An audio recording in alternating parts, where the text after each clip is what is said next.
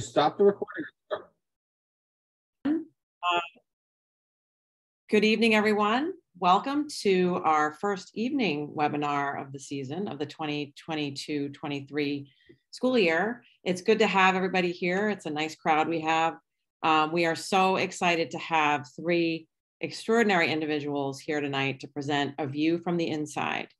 And these three individuals have, throughout their life, worked through challenges and have built amazing careers. They are here to share what they have experienced in their own education and in their professional lives, and how they have used their personal experiences to shape how they help other people. And we're so happy to have them. These three attorneys have also presented every year at the Council for Parent Attorneys and Advocates. It's called COPA, and it's an organization that gathers together every year to pass on important information to parents, attorneys, and advocates, and they will be presenting again this year at the COPA conference in San Francisco. So thank you three for making extra time for us. We just have a few ground rules for this evening. First of all, most importantly, we are recording. So at the end of the presentation, we will allow time for questions. You can type them into the Q&A. Just make sure when you type in your questions that you're not typing in anything confidential that you don't want out there in the public forum, because not only are we recording, we're going to post this recording on our website at www.spednet.org and for anyone to view later on if they don't have a chance to see it live. So just keep that in mind. Please keep all confidential information to yourselves and don't post it if you don't want it out there. Just make sure that you understand that any information provided to you this evening by the presenters or by SPEDNet Wilton and the panelists is not intended to be legal advice. It's really just meant for informational purposes only. So just understand that. And if that's, I think that's it, Caroline, unless I forgot something, I will turn the mic over to Michael Gilberg. We have Michael Gilberg here, Robert Tudisco, and Ptahra Jeppe. And we're so excited to have them. Thank you guys for coming. And Michael, the mic is yours. Thank you, Janine. Thank you again for having us. Let me know if my audio is a problem. I've been having some microphone issues. As just a brief intro, as Janine said, we're all special ed attorneys with a view from the inside. We've all lived with disabilities that we represent children in special ed doing, so we are all informed by our personal experience, and we're each going to talk about our own story and our own disability. And I'm going to start talking about autism because I'm an attorney on the autism spectrum. Just to give a brief background, I was not properly diagnosed till I was 18. I went through the special ed system. I did not get an appropriate education. Everything that they did for me was wrong. And as I always say, I was lucky to have a mother who believed in me and made sure I got where I needed to go. But it was also myself. You know, I got to college without having a proper high school education, but because I was motivated to succeed, I was able to catch myself up and fill in those gaps. Unfortunately, not every 18-year-old child is going to be 18-year-old adult child, whatever, is going to be able to have that motivation and say, you know what, I'm going to fix what was done wrong. So I think that that's a big issue that we have to, you know, deal with these services earlier and not wait till someone's 18 in college and hope they'll just catch up. I was lucky that I was able to, but it's also caused a lot of trouble in my life and a lot of challenges. I'm very involved in the autism community, both in New York. I serve on the State Autism Spectrum Advisory Board, and I'm in solo practice as special ed attorney practicing in both New York and Connecticut. And as Janine mentioned, COPA, I'm on the national board of COPA, and I'm very involved with the Autism Society nationally, co-chairing their ABA task force right now. So with that, I'll ask for the next slide. For those who don't know, autism is a neurodevelopmental disability affecting the ability to process information, particularly in the areas of communication and social interaction. We probably have to update that number. The 1 in 59, I think, is now in the 40s. The number's always changing. The prevalence is getting higher. And I don't think it's that more people are getting autism, or I think it's that we're getting better diagnostic criteria. For years, women have been chronically underdiagnosed.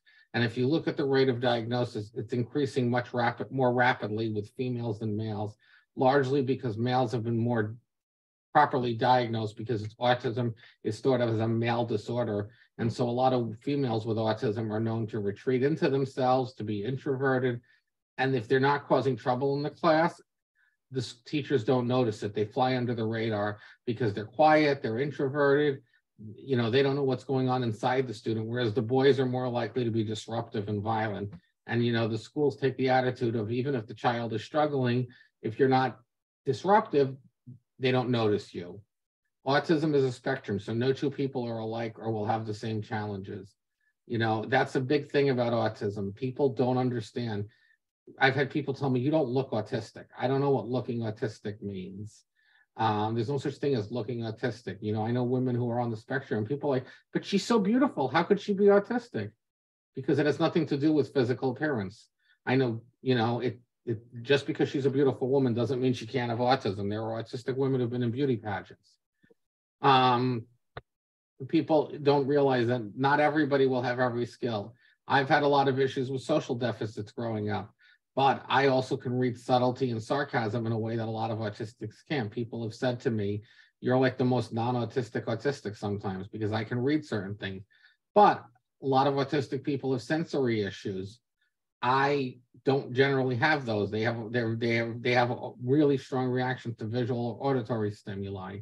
What I realized a few years ago was I have an overly sensitive to smell, but it's much easier to manage in your life if the sensitivity is smell or taste, because taste is easy. You don't like it, don't eat it.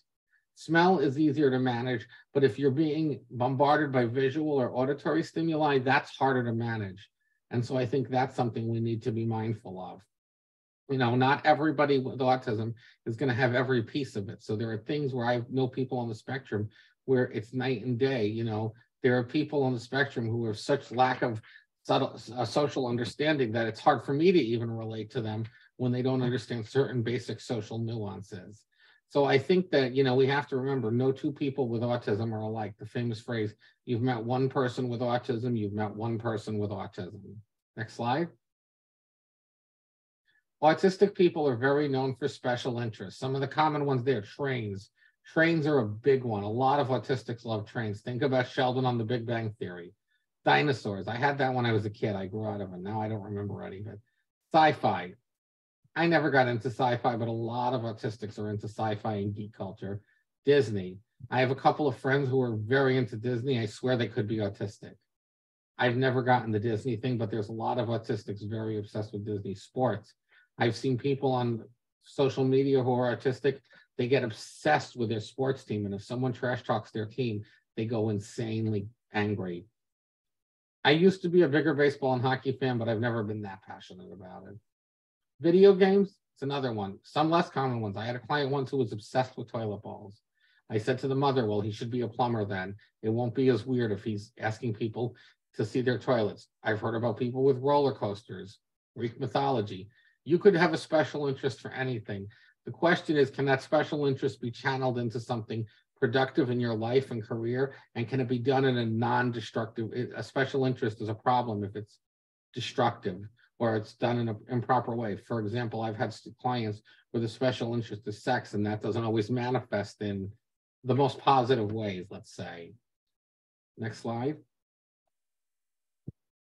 There are now 3 levels. They've gotten rid of what used to be known as Asperger's, PDD-NOS, which is pervasive developmental disorder, and they've made it level 1, level 2, level 3. Level 1 is requiring some support. It's people like me who are what used to be called high-functioning autism or Asperger's.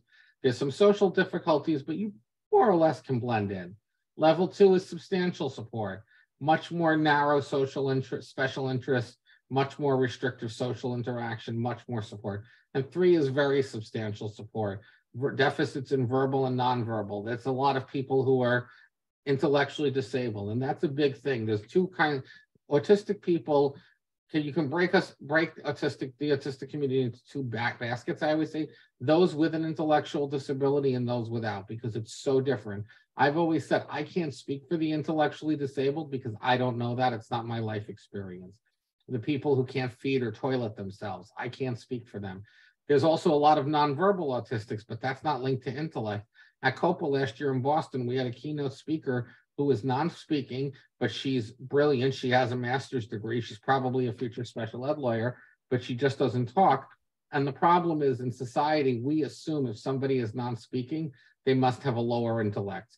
They must be less capable. We equate verbal ability with intelligence. And because the person communicates by typing, they're assumed to be less intelligent, even if they're, again, brilliant. Next slide. People with autism, and this is a big thing, do not need to be fixed. They just need to be taught to live in society. A lot of people in the past have talked about fixing autistics. And the question is, I've always said, you don't need to fix somebody, but you need to give them the tools to live in society. If somebody is flapping their hands, but it's not harming anybody, why do you need to fix that? Let them be who they are. On the other hand, I have a client now who is about 8 years old, and she's been stimulating herself sexually in class, let's say. And that's a behavior that has to be addressed because she can't do that in a normal society. I always say there are autistic people who are more impaired, who have this thing with touching other people or getting violent. And your right to be an individual doesn't violate, is fine as long as it doesn't violate my right to bodily autonomy. So the question of what we have to fix, I think, hinges on, is the behavior dangerous to themselves or others? A lot of kids run in the street. We obviously have to fix that behavior, not because we're saying don't be autistic, because we can't have kids running in the street. People with autism often have high anxiety, obsessive or repetitive thoughts, and social isolation leading to depression. That is true. People who know me will tell you, I can be very obsessive and repetitive and anxious, and I've had this social isolation. There's a very mistaken belief out there that those of us on the spectrum don't want social interaction, and that everybody's like, for those who've heard of her, Temple Grandin, who is a very cold and distant and emotionless person and somewhat robotic. And because she was the first well-known autistic, people started to believe all autistics were Temple Grandin, and she's not, and we're not. Most autistics I know want connection, friendships, relationships, dating, spouses. It's just harder sometimes, you know, especially if you're on a date and when you're trying to make a first impression.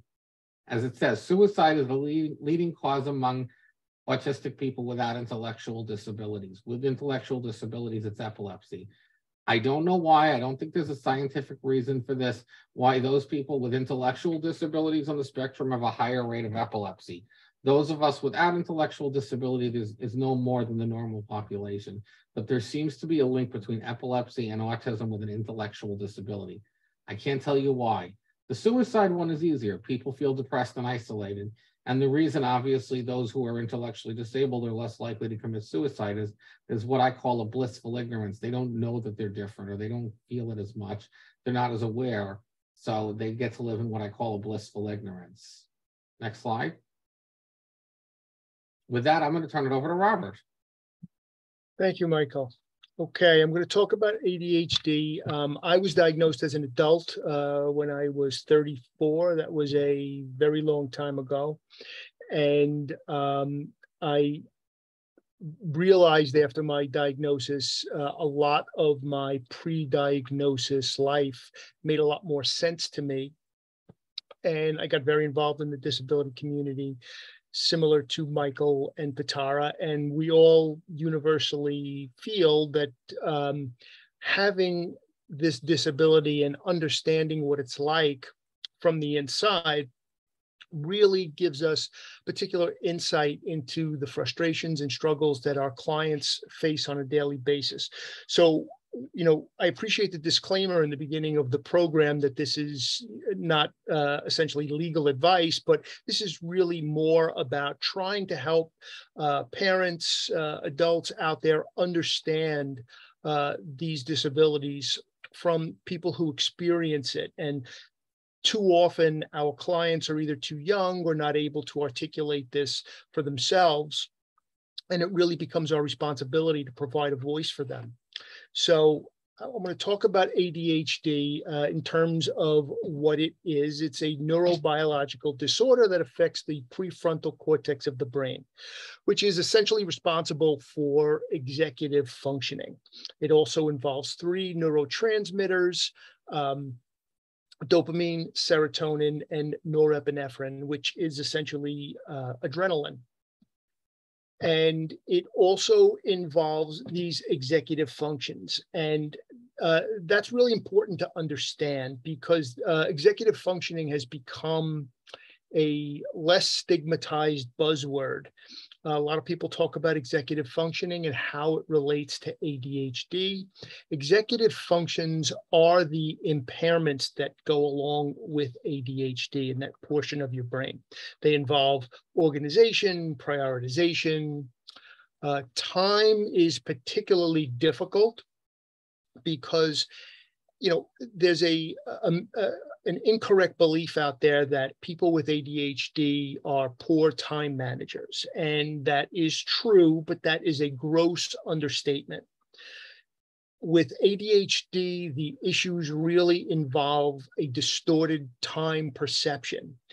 People with ADHD have a lot of difficulty accurately understanding how long a task is going to take to perform.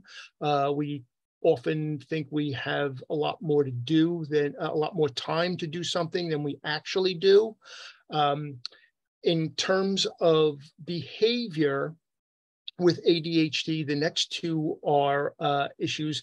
Hyperactivity kind of jumps out. As Michael said earlier, the hyperactive student typically gets on the teacher's radar because they want to address the situation, not necessarily to address it, but to keep and maintain order in the classroom. But more often than not, one of my particular specialties, I guess, in the special ed within that umbrella is I represent a lot of kids in school disciplinary proceedings. And in my experience, impulse control is really the behavioral culprit. One of the things Michael mentioned earlier that I think is worth emphasizing is the separation between a disability and the actions that that disability manifests, like a symptom of it. For instance, Michael indicated earlier that you can't or you shouldn't necessarily want to fix autism. However, certain behaviors need to be fixed or adjusted. And again, I don't think anyone should ever have to apologize for having ADHD or any disability. However, we have to separate that from the conduct that typically will stem from our disability, and parents and their children have to understand that the conduct may be wrong, the conduct may have consequences, but it's much more important to understand where those behaviors came from. And with ADHD, for instance, I often find in my practice that kids with ADHD understand the difference between right and wrong. They know you're not supposed to take something that belongs to somebody else. But more often than not, it's an inability to control the impulse to do what seems like a good idea at that instant. I know it's wrong to steal something. The kid next to me had the new iPhone. I couldn't stop myself. I needed to see it, to play with it, to take it. And again, you would have to separate the actual taking of the property with where the impulse comes from. Also, with respect to attention, that's another kind of misunderstood component of ADHD. I think that people look at it in a black and white way. Either you can pay attention or you can't. Parents will often say to me, the teacher said my son has ADHD, or they think he does, that he can't concentrate in school, but how come I can't get him to stop playing video games for 10 or 12 hours straight? What you have to understand is it's not necessarily, even within attentive types, and I believe I'm more of a combined type, it's not an inability to pay attention. ADHD is more, you have to think of it as an inability to regulate attention.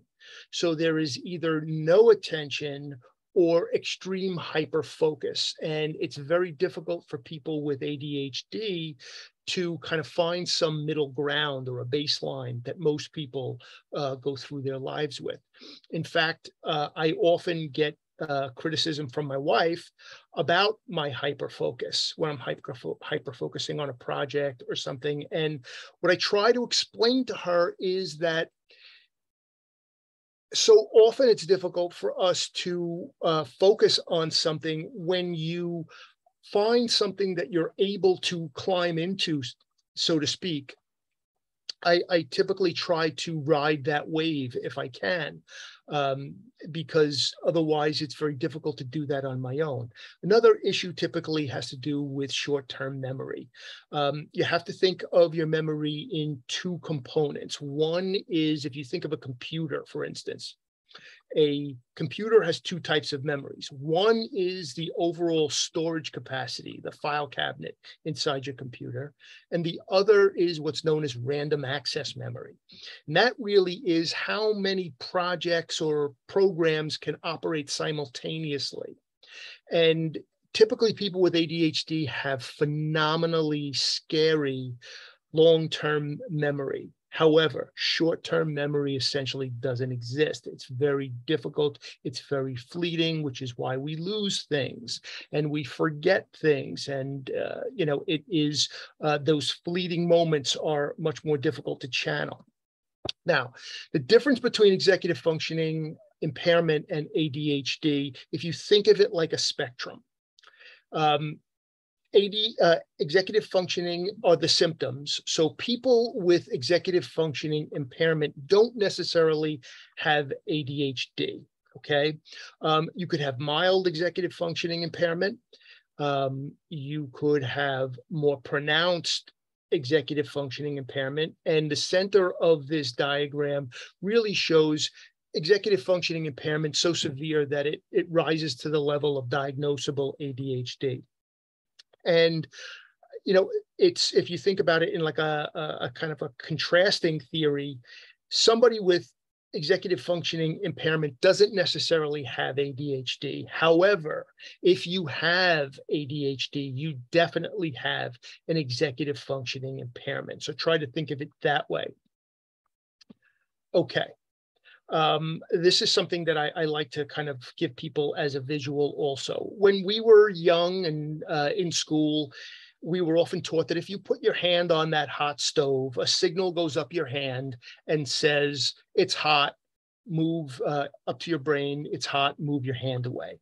So we automatically think of it as like when you plug a light fixture into the wall, the electricity goes up the wire and the light goes on. But it's not that same way in the human body. The body, our central nervous system is not made up of a long continuous wire. It's made up of short disconnected wires, okay? And if you look at this slide, this shows really the disconnected wires, which are bridged by these neurotransmitters. And they have to be plentiful enough, and they also have to have specific receptors.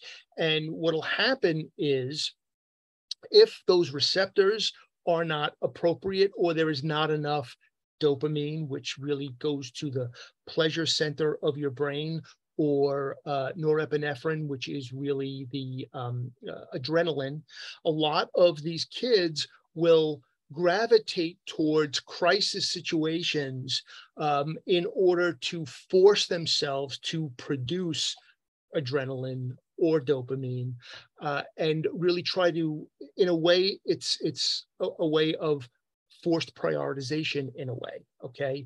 People with ADHD typically will gravitate towards crisis situations, and many of us, myself included, will even create these crisis situations because it's the only means that we have sometimes to move forward, okay? Now, I use this model to really kind of talk about ADHD in terms of what goes on, because it's very hard for an outsider to understand what it's like inside of the ADHD brain, okay? You think of hyperactive people and you think of inattentive people, But for combined types or even for the inattentives, there's a lot of what I refer to as cognitive hyperactivity, okay? So if you picture a very busy city like New York or Paris or something, and people are coming from all over the world to see this place, but instead of a number of international airports, there's a very poorly run landing strip. Okay, so these planes have no place to land. So in an airport situation, what they typically do is they just kind of stack them up above the airport in a holding pattern. But if one of those airplanes had an emergency on it, there was a fire, there was a mechanical difficulty, someone had a heart attack, God forbid, that plane would get instant clearance to land. And that's what happens with people with ADHD. We move to those crises, we look for them, we create them, because that's how we function. We literally go through life putting out fires from here to there. Earlier on in my career, I was a prosecutor in a criminal defense work. And being on trial is a really high stim form of activity that really kept me up and on my game. But once that trial was over, it was very difficult to find motivation for the next project or the next case. Also, in terms of those administrative tasks, that's where a lot of these kids trip up. And what happens is they're intelligent kids. Every single one of my clients is extremely intelligent, regardless of their disability. But you have to think of ADHD not as an intelligence deficit. It's really a performance deficit based upon tasks that you're required to do. And there are certain transitionary times in their lives where kids are challenged more than others. Typically, 4th grade is a huge one. Middle school, going into high school, and certainly college is another very big landmark change for them. And typically when I speak to my clients, I will ask them, what the issues they face are. And I hear a lot of situations like this. It's not that the work is that much harder this year. It's just so much more that I have to remember to do. And we don't just evaluate kids as they get older based upon how intelligent they are, but there's rules that they have to follow. They have to be places and be prepared. So for instance, when they get to that level, now they have to keep track of their assignments. They have to keep track of their lunch. I can't tell you how much stress goes into a kid with ADHD's day if they forget something like that. They have to remember to bring their lunch money to school. The right book has to come home for homework or to go back to school. Oftentimes they're required to keep a different notebook for a different class or a binder. Those have to be coordinated. I was the obnoxious kid in the class that never, ever had a pen growing up and was frantic about it. As they get older, they also have to manage their calendar and their projects, book reports, term papers, things that they have to do over time. That becomes an issue. There's this quote that I particularly like from Albert Einstein, where he says that everybody is a genius, but if you judge a fish by its ability to climb a tree, it'll live its whole life believing that it's stupid. And you really have to understand what's going on inside the mind of a child. And I think Ptahra and Michael will agree with me to say that we're in a unique position to be able to share these insights with parents so they can understand the children much better. And also, it's very helpful to us when we see the struggles they're facing and we see that frustration, so they understand that they're not alone. And that's really important. Okay, I'm going to turn it over to Ptahra now. Thanks, Robert. So I'm extremely dyslexic. I'm going to talk a little bit about dyslexia, how it's impacted my life and my practice. I was diagnosed at 8 years old in the 3rd grade. For many people say, oh, wow, you're so fortunate. You were so young. I often, though, question the adults in my life, especially when I hear that statement, because I wasn't reading at all. So it didn't take a rocket scientist to see that something was wrong. I received a lot of RTI, response to intervention, a lot of services in school and out of school. And then I like to say, I feel like I experienced almost every educational environment that the DOE had to offer, and also attended a non-public school, now a private school. They've transitioned for children with language-based learning disabilities. So I've navigated a lot of the situations that I see my clients and their families experiencing. I think that my lived experience is what drove me to want to be a special ed attorney in the first place, and definitely informs my practice. So next slide, please. So what is dyslexia, right? Dyslexia is a specific learning disability that is neurobiological in origin. It is characterized by difficulties with accurate and/or fluent word recognition and by poor spelling and decoding abilities.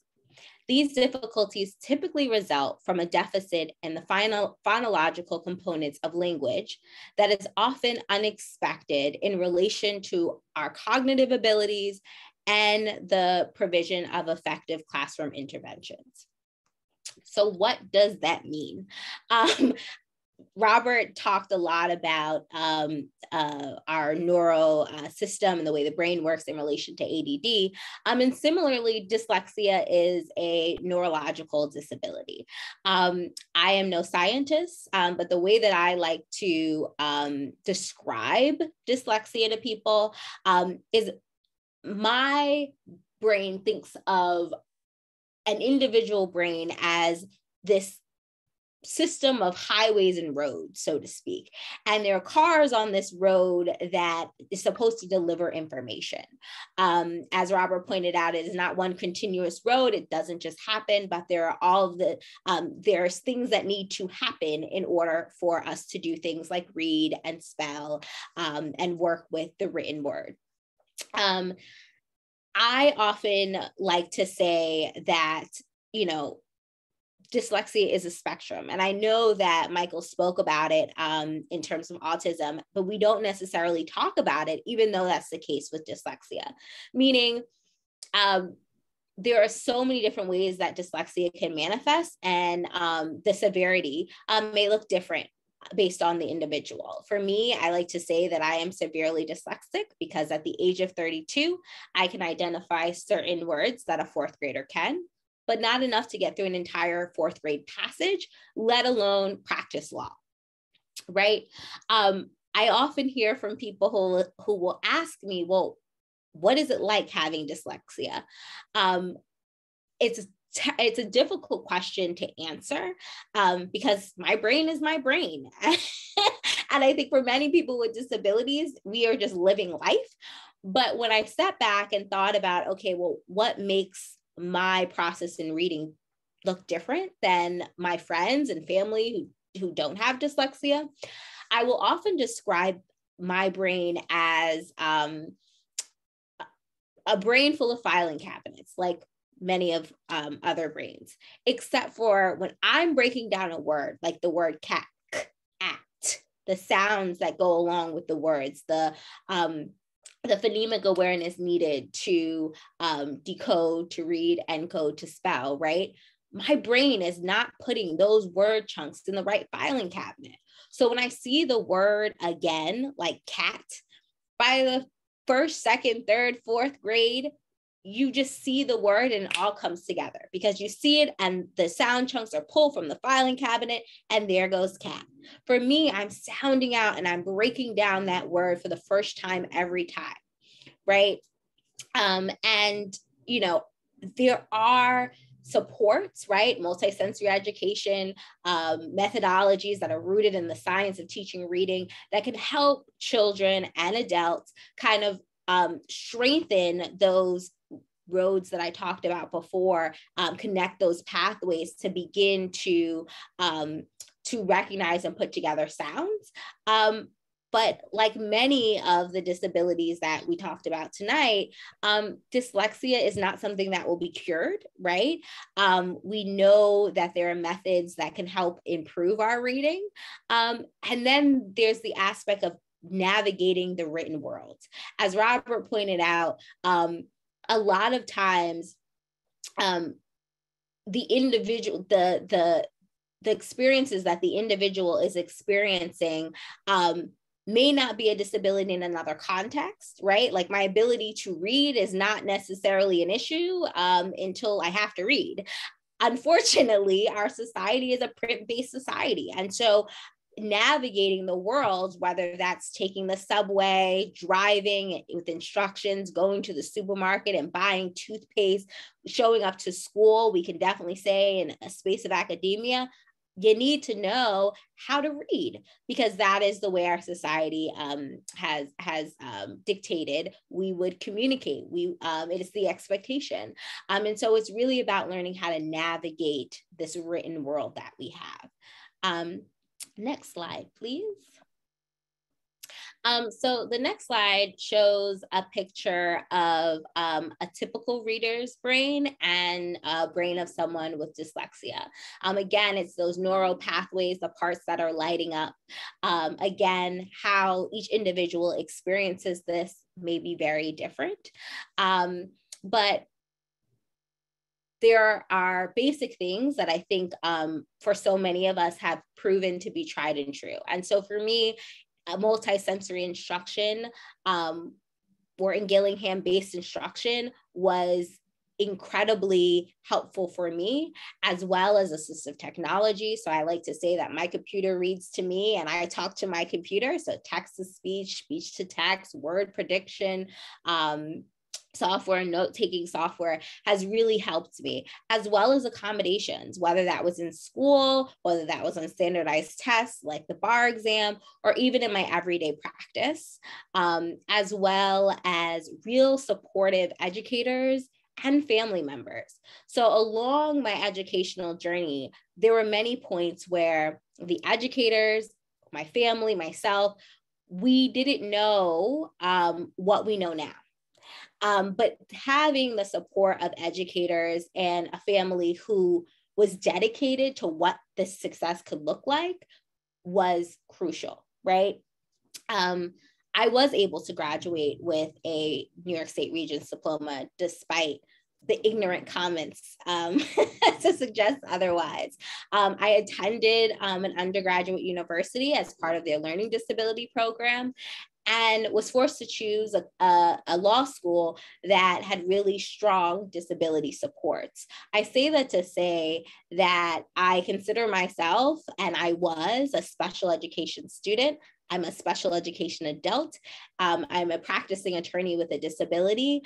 And as Robert points out, it was really important for me to be open about my journey and my disability, because I found, especially in practice, that so many families didn't even know someone who had a disability, right?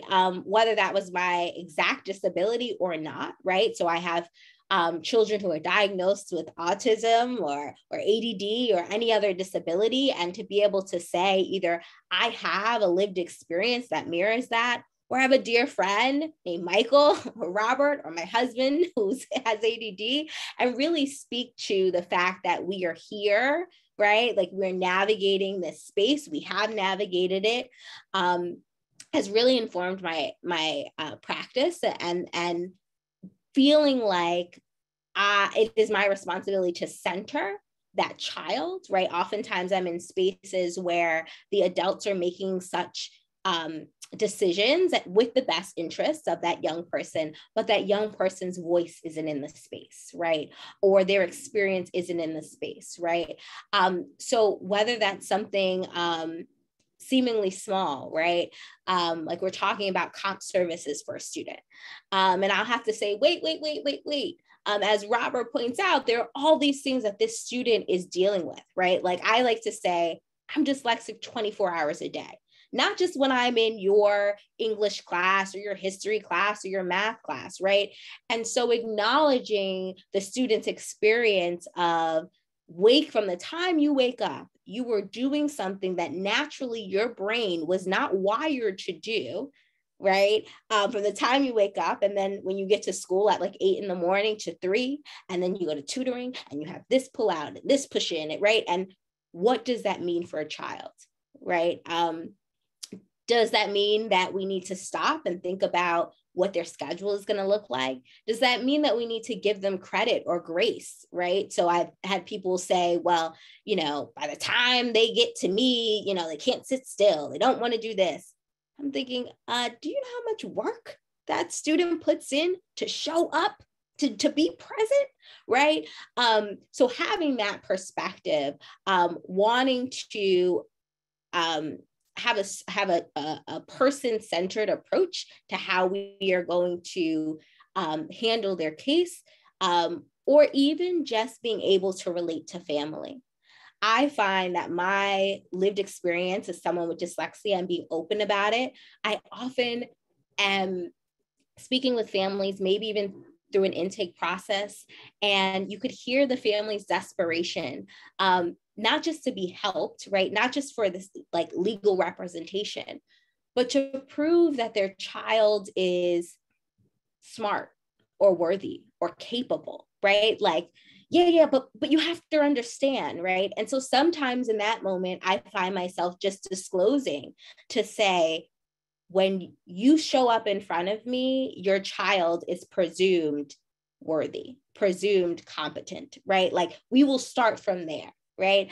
Oftentimes that alone helps put families at ease because they realize I'm not proving that my child is worthy of something. I can show up in space and we can talk about the facts needed to move forward, right?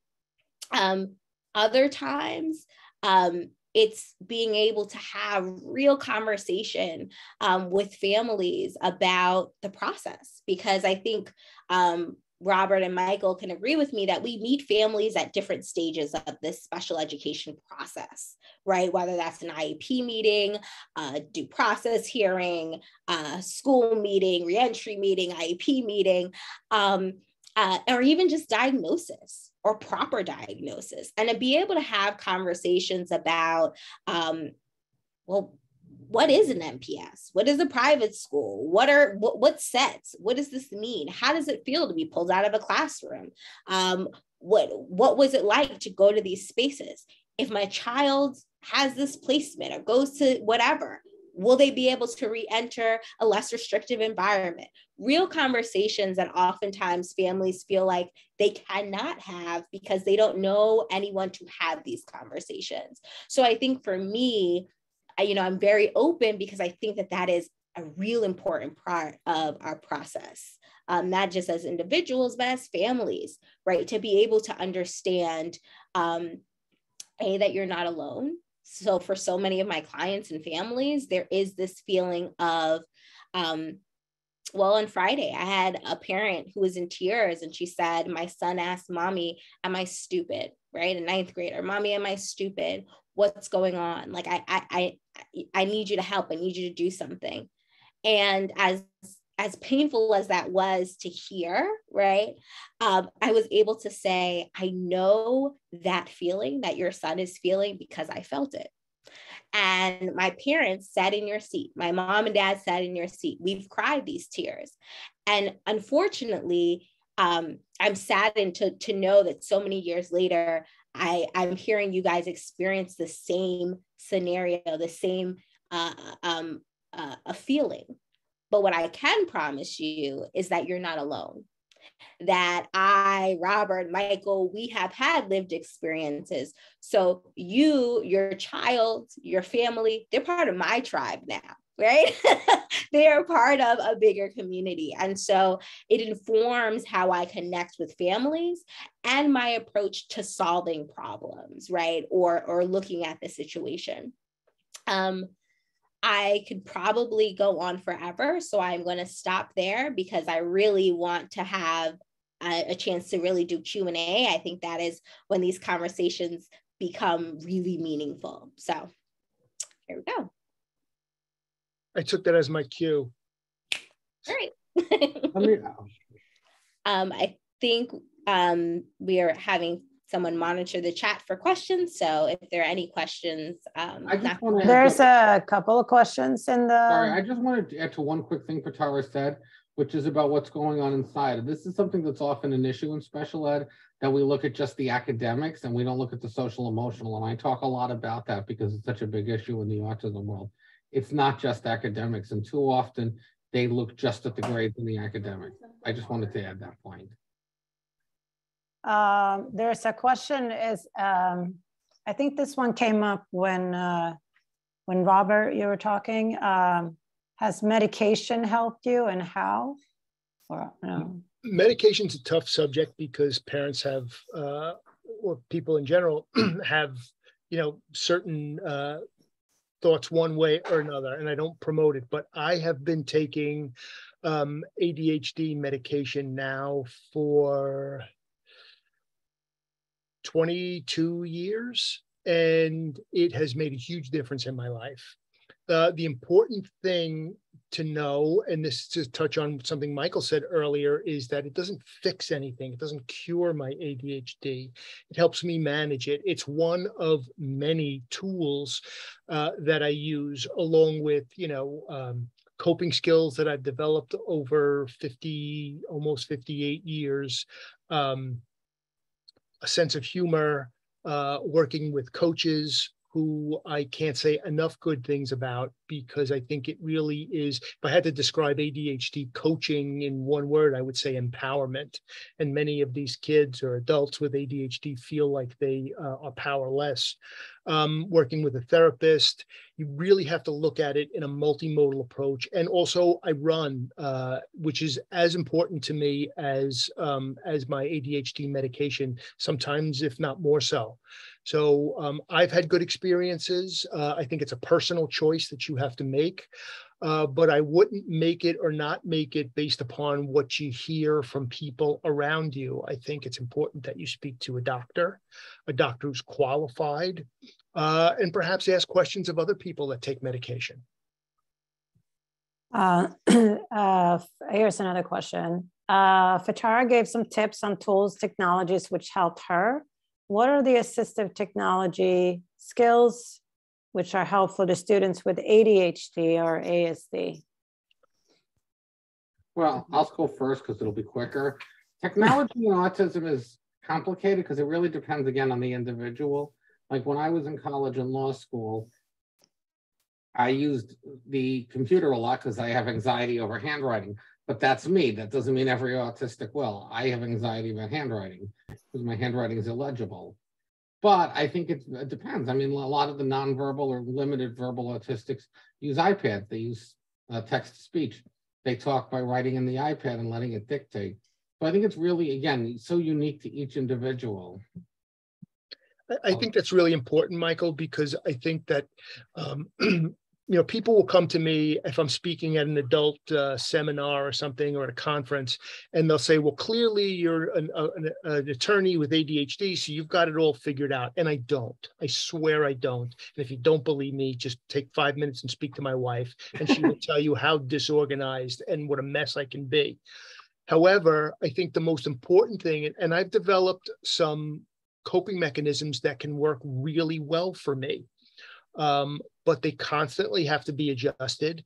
And I think more importantly than saying, try this, calendaring system or this software, is you really have to take a good, hard, introspective look at yourself. Are you a visual processor? Are you an auditory processor? That's really important. I got this great idea. I was running a support group for adults many years ago. And this guy came in, this was before cell phones. So this shows you how long ago it was. And what he did, he was a doctor, actually, a physician, an emergency room physician, no surprise.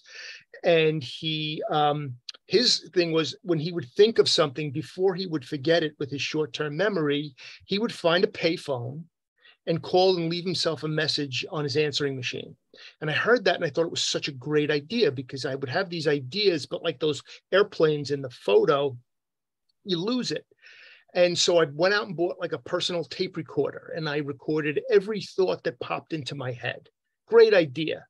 After about 2 weeks, it was a huge disaster for me because I never listened to the tape. But what I did get out of that experience is that I need to see things visually. And so I've developed a number of tools and, highlightings and software and anything that's visual, because I learned that about myself. So you really have to keep an open mind about, technology, which can also be a double-edged sword. I mean, computers are wonderful, but they can be a vortex of time suckage. And, with social media now adds to just, regular internet distractions. So you have to temper that, but you really have to think about how you respond. I would also just jump in and like to add that I often say when it comes to especially assistive technology, start with the problem you're trying to solve, not the disability. Right? And what does that mean and why is that important? So, for instance, there are so many times when I speak to families and they'll tell me, oh, my child is failing science, history, and they just keep going on because, they're dyslexic. And I went, wait a minute. These things are not mutually exclusive, but let's back up. What's going on, right? And so when you really break down, okay, let's talk about the scenario here. And you find out, okay, the reason why they're failing is because they never hand in their homework. For someone who has ADD, for example, they did the homework. It never made it, back to school. It never made it out of the book, but like whatever, right? Or my child is really struggling with homework and you think, okay, so it must be because they're having trouble focusing or they're having trouble with decoding.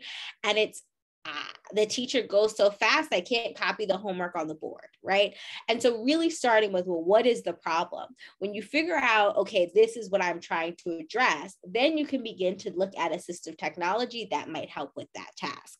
So you might have the same tool at the end of the day that someone with dyslexia, ADD, and visual impairment end up all using the same software, right? The same note-taking software, because the issue is maybe copying everything down and do the homework, not, okay, we're going to start with what devices help people with ADD, right?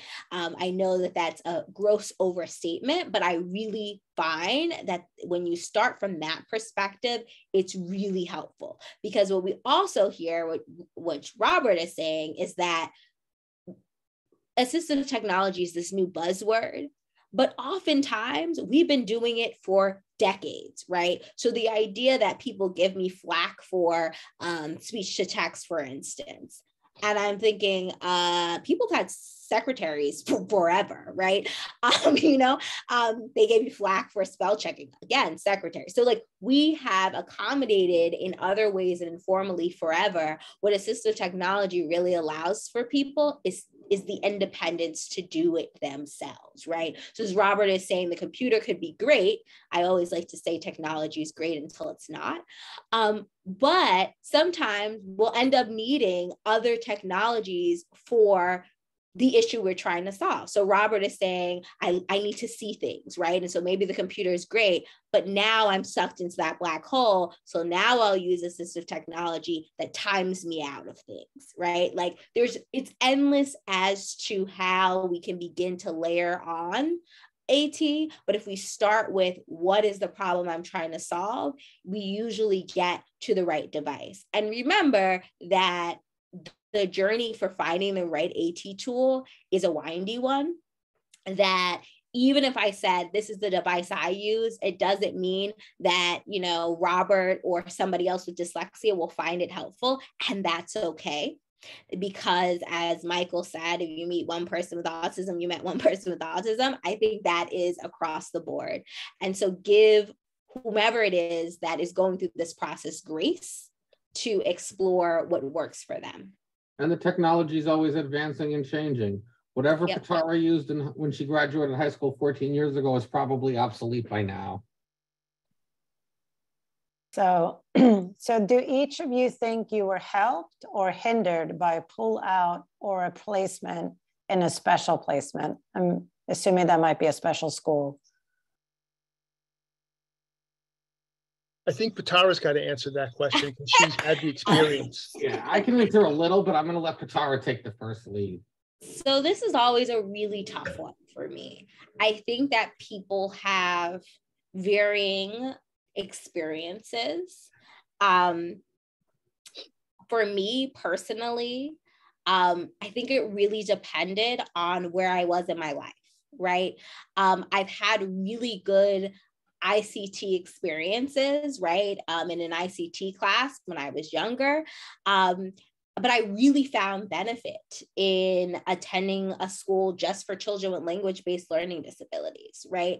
As I progressed throughout my educational journey, my needs changed, and not just academically. I know that this is a very touchy subject for a lot of people, but you know, I acknowledge that there are reasons why it may be more comfortable for a student to be in a self-contained setting.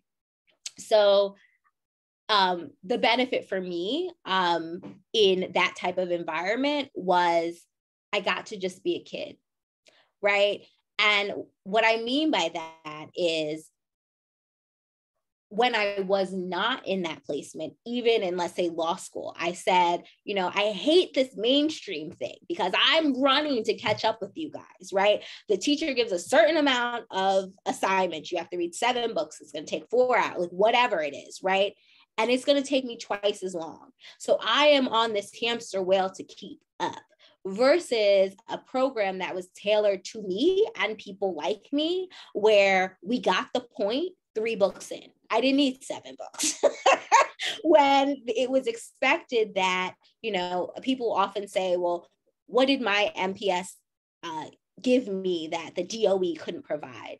And I often say it didn't do anything the DOE couldn't do. It just did what the DOE wasn't doing. And what I mean by that was I got to go to school. I could do my homework in a reasonable time. I got to hang out with friends.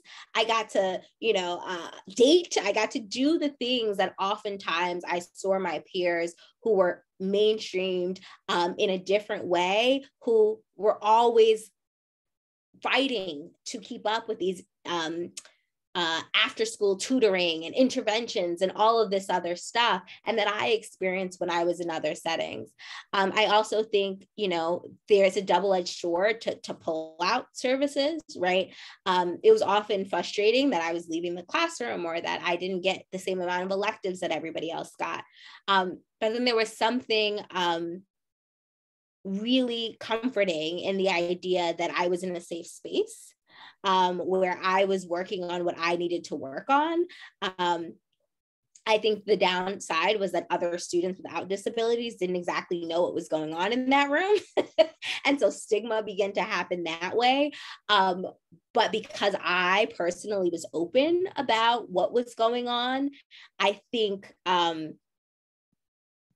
there were other students who were like, wait, why can't I go with Miss So-and-so? And so I say that to say that this is not a black or white answer. I found real value in pull-out and in self-contained environments or specialized schools, but I also really see the benefit for students and have experienced the benefit in a more integrated setting. So I think it depends. That is a very short, long-winded answer, so. So here's another question. Oh, let me just add, I was in private schools, not similar to Ptahra. They just put me in what they would call throwaway schools. And so that was obviously not a good place. I mean, I'm a little older than Ptahra, but they put me in schools where basically it was to get rid of kids. That were not the safest places. So here's a sort of a general question, but why did district make it so hard for parents of kids with disabilities? If the district doesn't have the right supports, why does it take years before real changes are made? Oh, there's a simple answer: money. They don't want to spend the money to send kids to private school. School districts fight and fight and fight to not send kids to private schools or to out-of-district placements, and that's why attorneys like us are in business. And then what happens is it costs the district more in the long run fighting it out when they could have saved everyone money just by doing it by doing the right placement in the beginning.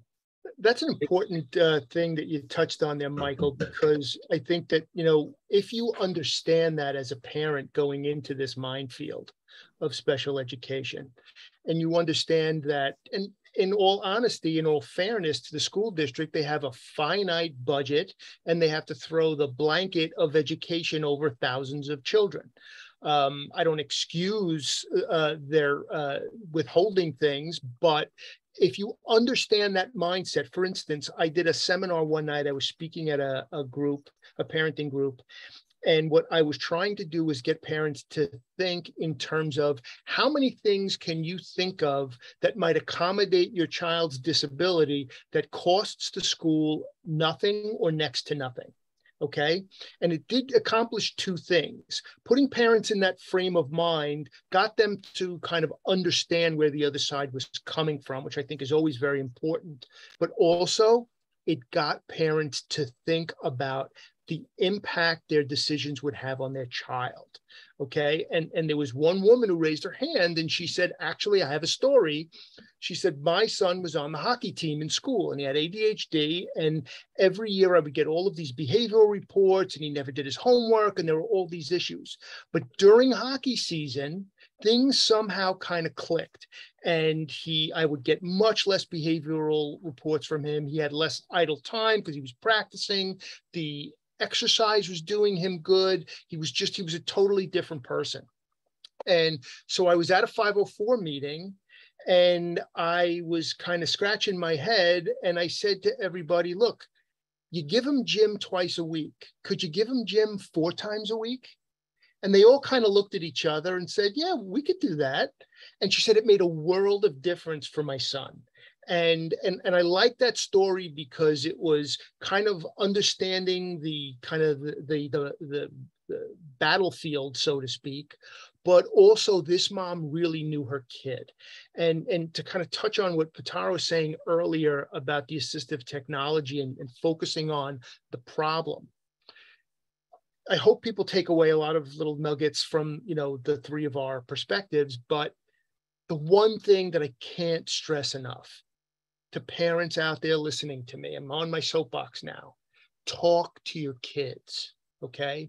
Don't just go research ADHD and the teacher said the kids with ADHD do this, or that's the assistive technology that you use. Talk to your kids. What's frustrating them? What makes them angry about school? What makes them feel powerless at school? And work the problem from the inside out. And, when you sit with your child and engage them in that conversation, it's not just about mom or dad going to the school to talk about them. They're involved and they're driving the process, and they should be. And so just keep that in mind.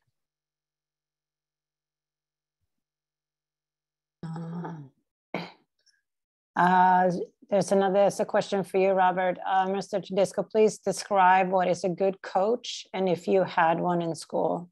Well, I think there's a coach out there right now listening to us, a close friend of mine, but a coach essentially is, and if you think about it like a tennis coach or a basketball coach or something.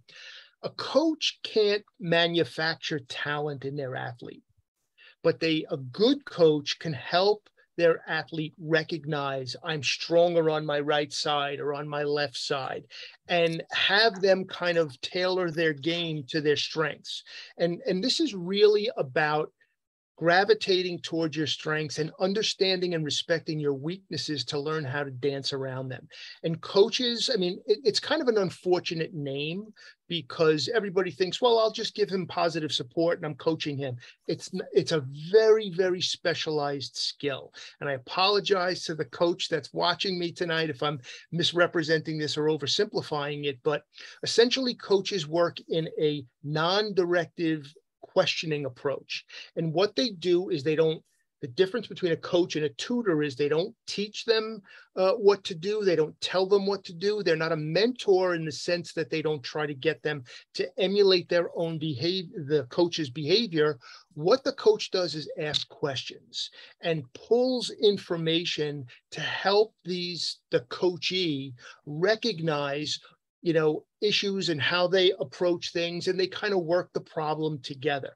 And they make an agreement of sorts, a partnership, and they develop goals that are the goals of the person being coached, not the teacher's goals, not the parents' goals, not the coach's goals. It's the person who's being coached, the student's goals, and the two of them develop a path to achieve those goals. And along that process, the student and the coach kind of work out a system so that the person can hold themselves accountable to things they commit to doing. And it really is a wonderful process. The only drawback to it is that kids have to step up and agree to work with a coach and buy into the process. And a lot of times when I speak, it's especially important with kids making the transition from high school to college or post-secondary. But what happens is I'll do a presentation and talk about the value of coaching. But the issue is parents will raise their hand and say, well, we told our son when he went off to college that we'd let him try it for the first semester, but if he didn't do well, he has to get a coach. So now the coach becomes the punishment. So you got to be careful. You have to encourage, but don't push, because they have to be ready to accept this themselves. There are a number of coaches that are out there that are excellent. There are things that you can look to. There are coaches organizations that talk about criteria and different things. I used to be the executive director of an organization that provides coaches for students with executive functioning and ADHD. But there's a lot of information out there. You could certainly contact me. I can put you in touch with coaches or coaches organizations so you can find somebody that'll work with you that you feel comfortable with. What advice would you have with respect to resisting a school's effort to focus on a student's behavior instead of the school environment and the child's neurology that may be causing the behavior? In terms of behavior, I do a lot of behavioral stuff, so I'll just touch on that. What Michael said earlier is really important to know, that there's a lot more that goes into being a student at a school than their grades, their letter grades on their report card. And it's important to think of it that way, because think of it for a second. If a straight A student did something terrible at school, they were caught vaping, they threatened somebody, and that straight A student's parents went to a disciplinary meeting and said, but my son is a straight A student, those parents, I am 100% sure the school would say there's a lot more that goes into being a student at this school than the grades they get on their report cards, their academic standing.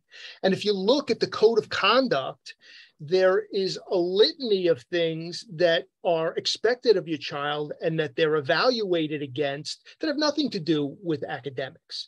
They have to be prompt and courteous and respect other people's property and other people's space. And there are a whole bunch of rules. And if you ever read these things, and unfortunately parents don't read the code of conduct until somebody gets suspended, the phrasing is open-ended enough that it can really ensnare kids with disabilities who don't kind of that play to the beat of a different drummer, so to speak. And so, it's really important for parents to do things like understand the code of conduct. And also, every report card has a separate column. One is for the academic grade, and the other one is the teacher's comments. And basically, you'll see things like, well, Johnny is smart, but we can't get him to shut his mouth during class, or he's never prepared, or he's disruptive, or any of those things. Those are actually on the report card that are evaluating his performance as a student. It is perfectly fair for a teacher, for a parent to say, I don't care if he's getting a B on his report card. All of these comments are horribly negative. What can we do to address these behaviors? It's integral to his experience as a student, just as it is, the discipline that you provide in your household. So just kind of keep that in mind throughout that process. Well, and let me add that, what Robert's saying is true. I see a lot of cases where the school will say, look, it's not our school. The kid's just a bad kid. He's just a bad kid. And they blame it on the kid. And you're right, the environment is a big factor. I have clients where they say this is just not the right environment because this environment is not helping them and the environment is affecting them emotionally. Have you had success during school disciplinary proceedings tying the alleged wrongdoing to a disability to persuade a school, or a third party that punishment is not a logical consequence or a helpful deterrent as it may be for a neurotypical student? It sounds like they're asking about a manifestation determination. Yeah. And as I always say, generally those go against the parent. I've won a few of them, but I find more often than not the decision in my mind is predetermined. Well, again, what you have to do here is you really have to think about it from the other side's perspective and understand the psychology of what's going on here, okay? A middle school, a high school is probably the closest thing you will find outside of law enforcement to a prison, okay? The kids are regimented, they're kind of constantly counting heads, the bell goes off, you have to be here, you have to be there. It's very highly structured. They get their time in the yard every day, just like prisoners do, okay? And so school administrators, and I'm sorry if I'm being unfair here, are often in the role of wardens, and they don't necessarily look to understanding disabilities. And the word manifestation, and it's a legal term under the law, which is a subject for another seminar, but essentially is the law requires that if a student has a disability, that the school has to make a determination about what they did, but also whether or not what they did is a manifestation of their disability. And if that is the case, then they are treated differently, and there's a bunch of separate protections for them because of their disability. But my experience is that the word manifestation like sticks in the throat of the superintendent or the principal of the school. They hate the word manifestation. It makes them feel as if kids are getting a free pass because they have a disability. And what you have to understand is that, again, as Michael and I were saying earlier, you have to separate the conduct from the disability. And what we're saying is whatever they did was wrong. But we need to understand why this behavior occurred so we can prevent it from happening tomorrow. And so the school will be safer and you can maintain your order and your discipline. And that's really what manifestation is supposed to do. And so if you approach it that way, as opposed to, well, you can't punish him, he's got ADHD, that really doesn't cut it, and it's going to be problematic. Understand where the behaviors come from, because if there is a manifestation, the school is required to do a functional behavioral assessment and to put into place a behavioral intervention plan to head off those behaviors.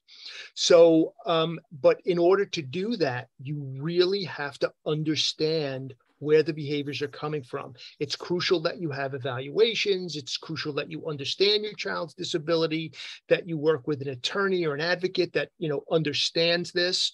And also there's a difference between punishment and consequences, okay? And I will give you an example. A typical punishment or consequence to a student who's acting up in class is a teacher will say, well, you can't go outside for recess, okay? And that's logical, and it's a traditional form of consequence. However, if that kid is hyperactive or has ADHD, that is going to make the situation worse. And that's what you don't want. And I've actually sat in these meetings and said to the teacher, you know this kid, if he doesn't get a chance to run around outside and burn off some of that energy, do you want him in your classroom in the afternoon? There's got to be another way, another type of consequence system that's not going to make the situation worse. And that's really sometimes you need to be creative, and they don't always work, but there's a lot that can be done. What is helpful for time management and figure out priorities?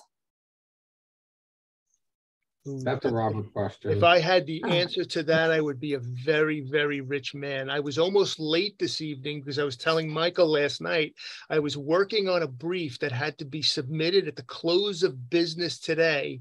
And just like those fires and those airplanes, I needed to wait till the last minute. It is a tough struggle every single day. However, people procrastinate for very different reasons, depending on what that task is.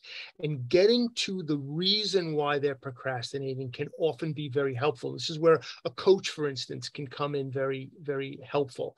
Because if you can get someone to verbalize that, for instance, they're afraid to do the task because they've never done it before and they're not sure what to do, that might prompt them to ask somebody or get an example from somebody. If it's because they're afraid of feedback, there are ways to do that.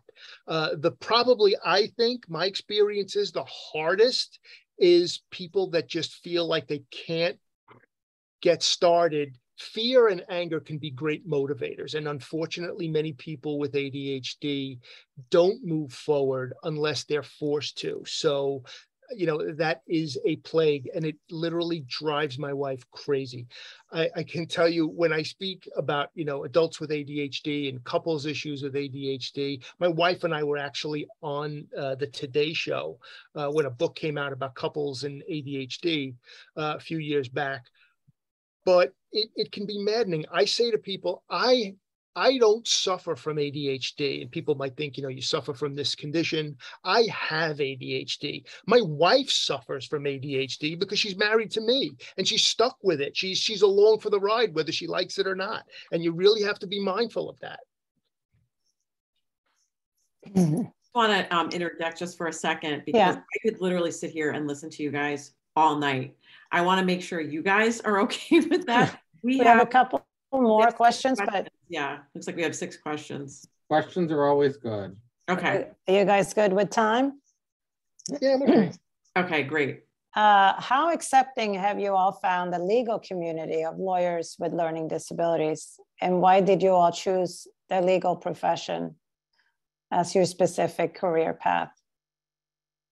Well, I think Ptahra and I both said both of us did it for the same reason of we grew up and we wanted to help other children avoid the problems we went through growing up. I don't want to speak for Ptahra, but we've both done this many times and have had that same answer. I think Robert's answer is a little different because he was diagnosed older.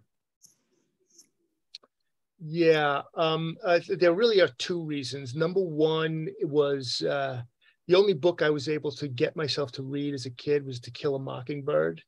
And all I ever wanted to be was Atticus Finch. But the other side of it is that as a child, I wouldn't say I was necessarily bad. I was certainly mischievous, but I was as spectacularly obnoxious, I would say, was probably the best way to describe myself. And I heard once that a nickname or a slang expression for a lawyer was a mouthpiece. And I instantly decided that's the career for me. I can make a living out of talking, and then in terms of the type of law that we practice, I think we all have a common, feeling that, we provide a voice for people with a unique perspective. And, I certainly wouldn't want children to go. For me, it's like I get an opportunity to do it over again. All of the things I struggled with, when I was young, I'm a lot older than Michael and Ptahra. When I was young, they didn't call it ADD. They called it BAD. You were just the bad kid. And so, we do a lot more to shine a light on that. And I think the only way to tackle stigma is to bring it out in the open. And I'm sure Michael and Ptahra feel the same way. Ptahra, anything you want to add to that? Yeah, I mean, I echo why special education law in particular, right? Like I really, from a very young age, I remember being in 3rd grade, and I've shared this with Michael, and advocating for, my classmates and friends, right? I remember going to IEP meetings of friends who were in public school, not in self-contained classes, who didn't know they had disabilities, and going to their parent-teacher conference and saying, look, I know so-and-so must have a learning challenge because, you know, you pull her out for testing. But she told me the reason why she's pulled out is because she's stupid and you guys feel bad for her. What are we going to do? Right. And so having that kind of energy or drive to want to help other people made me want to practice special education law. I will say that I haven't found the legal community generally to be particularly accepting of people with disabilities. I find that most people are very ignorant. I find that oftentimes, especially in law school, there's this idea that people are the gatekeepers of the legal profession. And so I was surprised to find that people who know the law, should know how to look up the law, are very ignorant to the law. And so it was quite a difficult journey for me, becoming an attorney and having the right to all the things that I spoke about, accommodations, et cetera.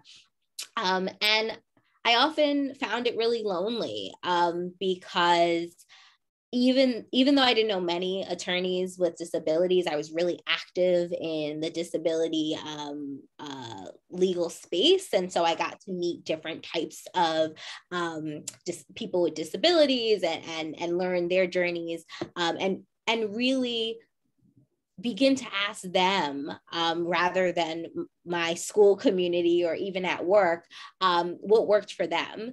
But what I haven't really come across, and I can't wait to meet this person one day, is someone who's as severely dyslexic as I am and an attorney, right? I often heard stories of current practicing attorneys when I was in law school who said, oh, I found out I was dyslexic when my kid got diagnosed, right? And even though, you know, I think there's a connection there for sure, because I know if they're doing it, I could do it too. But there is this sense of, yeah, but you're not as dyslexic as I am. And so you can answer questions as to how you ask for accommodations at work or in court, you know, and the process being different in federal court than when I practiced, you know, in state court or due process hearing, and really feeling like I was navigating the space for the first time, knowing that I'm not, I can't possibly be, we know the statistics, but that feeling is a feeling that I felt throughout my educational career and professionally time and time again. And so again, as Robert points out, it's one of the reasons I am so open and I'm so vocal, because it doesn't mean that my personal experience is going to be your personal experience, but at least it gives people a place to start, whether that's an open conversation or to try the things that I've tried or to not try the things that were an utter disaster. Yeah, I haven't found in some ways the legal community to be totally embracing of disability. I think advocates and activists in this space are forcing that. And so I acknowledge that there's so much that has changed. Otherwise, I wouldn't be able to be here today. And I wholeheartedly believe that, you know, even a decade ago, I wouldn't have been able to practice the way that I practice now. And we have come a long way. So I know this is similar to my other answer in that it's not black and white, but that's my journey to why I want to practice and why I practice this field. And I've done a lot with the attorneys with disability stuff. And I think it runs the gamut. I think there are people who are welcoming and people who are not, people who are, you know, full of themselves and people who are understanding. I think it's no universal, but I will also say, I think we do need more lawyers with disabilities. And what I've learned is we have lawyers with almost every disability. The only thing I've never found is a lawyer with an intellectual disability, because you still have to do the capable level of work to be a lawyer. So that's a little different. But I mean, there are blind lawyers are a dime a dozen. I always say there's so many of them. Deaf lawyers, physical impairments, autism, ADHD, dyslexia, they're out there. There's a lot out there. Could the panelists share their post-secondary education? Curious as to what colleges, law schools were supportive to their unique educational needs. I think Ptahra should start this one because she's got the most interesting story on this. I'll try to be brief. I attended Adelphi University for undergrad because they had a really, I don't want to say well-known, but a learning disability program that had been in existence for a really long time and was incredibly supportive. I had a real journey to finding a law school. I attended Syracuse University College of Law, where I got a joint degree. So I also attended Syracuse School of Education. I found that because Syracuse was attached to a larger university, I got more supports than other law schools that I had looked into. Some law schools, without being named, said things like, "Oh, I thought you would have a seeing eye dog," or "We're so excited to have you, but how do you plan on doing this?" Right?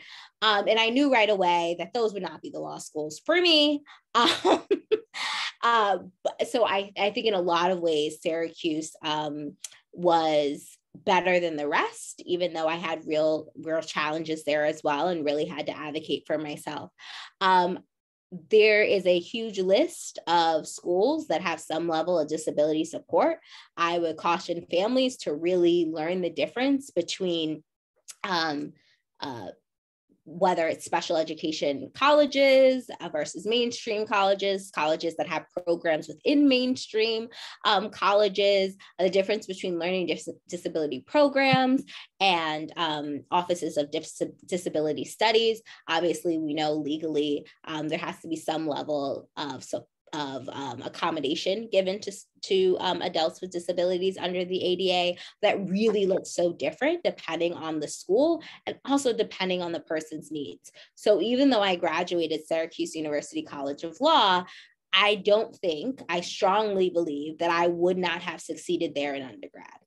I needed a lot more support than that school offered. And because I went there as a law student and not an undergrad student, I knew my rights and I was able to navigate the space in a way that others were not. And so I don't think there's a one size fits all. And I think the schools that, may accommodate certain disabilities over the other is also something to think about. Just because they were really great for students with ADD doesn't necessarily mean they'll be great for students with dyslexia.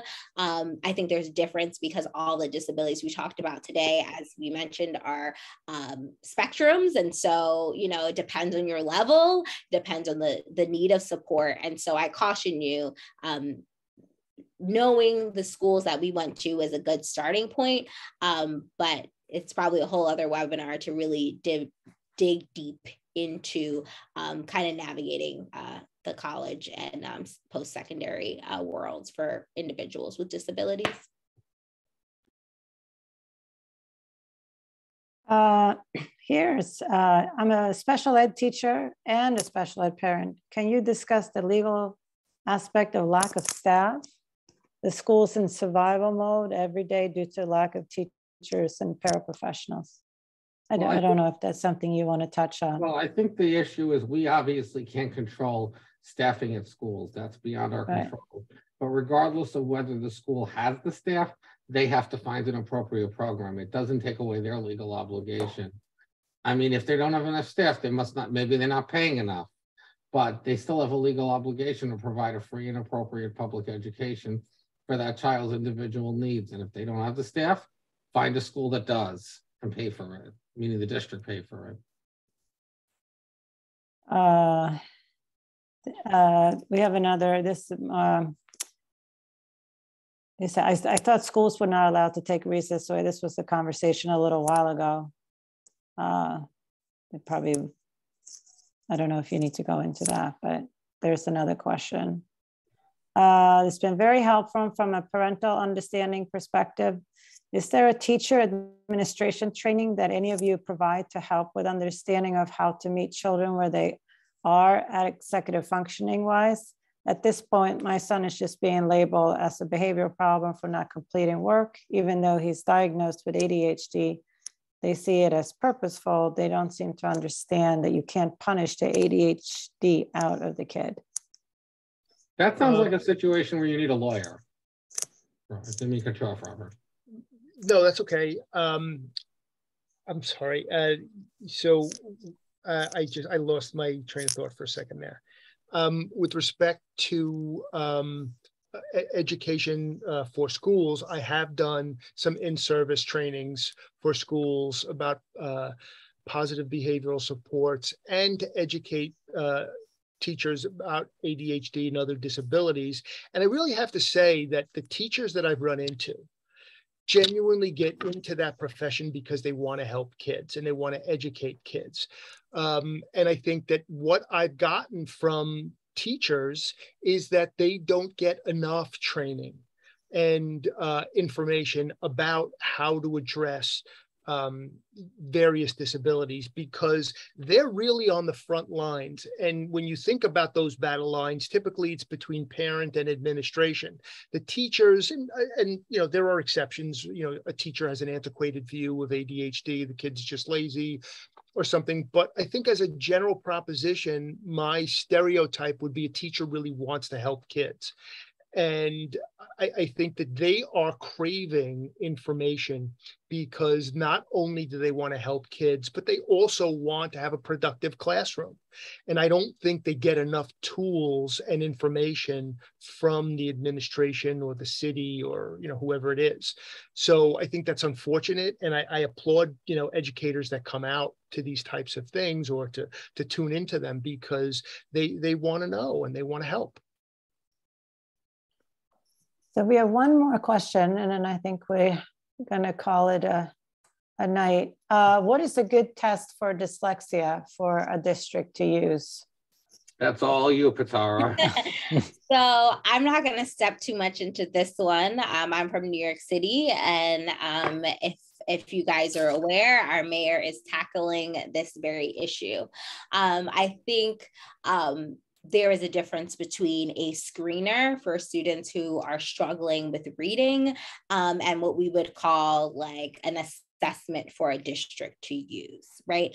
I also want to kind of point out that dyslexia is our colloquial term for specific learning disability in the DSM-5, right? Whether that's specific learning disability with impairment in reading, impairment of spelling, impairment of mathematics, et cetera, impairment of written expression. And so, you know, I think psychoeducational or neuropsychological evaluation is really what's needed to get a good understanding of how that kiddo learns and where their real weaknesses are. I think it's difficult for districts because I think not all evaluations and not all evaluators are created equal. Let's just put it like that. And I really think, you know, when you look at a really comprehensive neuropsych, for instance, it not only talks about where the weaknesses are, it makes really robust recommendations in terms of methodologies that maybe should be used, accommodations in the classroom, placement, et cetera. And so it's a tough question to answer because I think there are screenings that I could definitely rattle off that may give us indication that the student is struggling and that they may even need RTI or they may even need sets. But what does that mean? Is it quote unquote dyslexia, right? So we, you know, is it a specific learning disability as we commonly know to be dyslexia? Do they need a certain methodology like multisensory education? I think really comes from a robust evaluation. So that is my short but long response. All right. And I will just add to the evaluation piece, always get independent evaluations. It's important to have that outside perspective, but as Ptahra said, not all evaluations are created equally. Thank you so much. Yeah. You three are truly inspiring, not only in how you've overcome challenges and developed these amazing careers, but also in the very special way that you develop relationships with your clients. So thank you for sharing your journeys and also for tips on, you know, things that parents should look for in an attorney, frankly. You know, it's very valuable to have one that has actually lived what their child is living. So thank you. Yes, thank you very much. Thank you for having us. Yeah, and giving us the opportunity to reach out to parents. Absolutely. Thank you for having us. We always appreciate doing this. And if you want to see this again, come to San Francisco in March for Coco. Oh, all right. I'll be on that plane. Yes. Bye, guys. Have a good evening. Have a good evening. Bye-bye. Bye. Bye.